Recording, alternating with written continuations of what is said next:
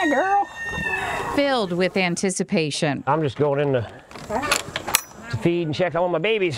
Karen and Kevin Collins eagerly await the arrival of 4 new family members. Oh, how's the pregnant ladies? You want to come out and say hi? Mama goats Gizmo and Oreo are both expecting twins. You're eating them too fast. Something Karen can relate to, What do you want? I don't have anything for you. having previously had twins herself. Yeah, they're always a handful. But 5 years ago, at the age of 37, Karen lost her ability to ever have a child again when she says a doctor forced her into surgically induced menopause without her consent. If I wanted to make that choice for myself in the future, I had that available to me, and he took that away from me. Karen says in early 2018, she started having right side pelvic pain. She worried it might be her chronic endometriosis resurfacing, which had resulted in the removal of her right ovary and uterus by her gynecologist. He did wind up removing the right ovary in 2016 as well. And at the time, you were fine with that.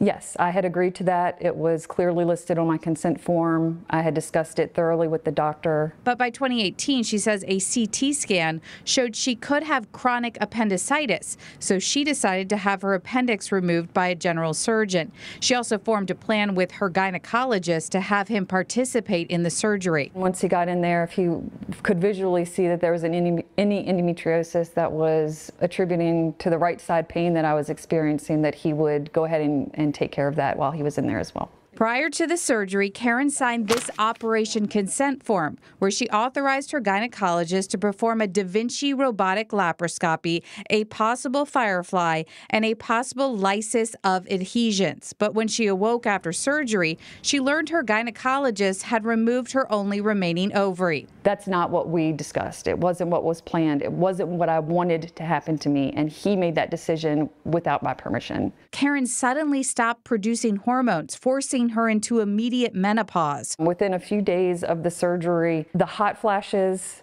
the night sweats, of course that causes insomnia because you can't sleep through the night. You just feel kind of like you're losing your mind.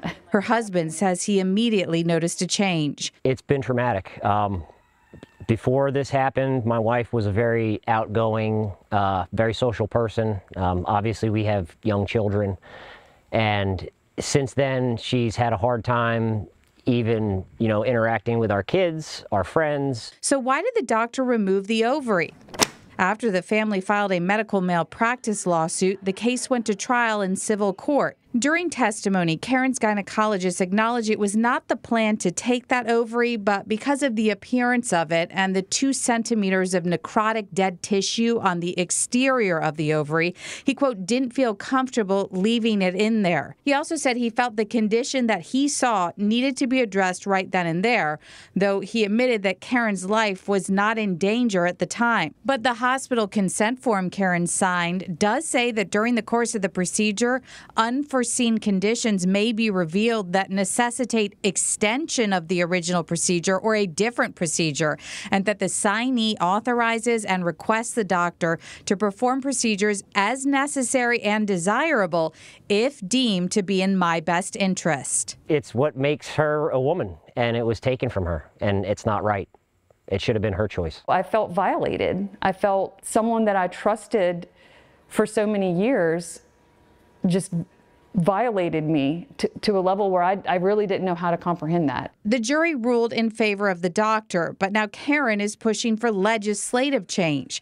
She wants a bill passed that would require women to be provided with information about what exactly will happen if they have their reproductive organs removed, and it would require doctors to obtain specific written consent for such a procedure. There would be no question. A woman would have to actually put it in writing that she fully understands what will happen if reproductive organs are removed, that she's been provided information about the risks and benefits, and that she provides expressed consent in written form. The American College of Obstetrics and Gynecology has a policy for how physicians should work with patients to obtain informed consent, but their policy states that absent a substantial public health justification, government should not interfere with individual patient-physician encounters.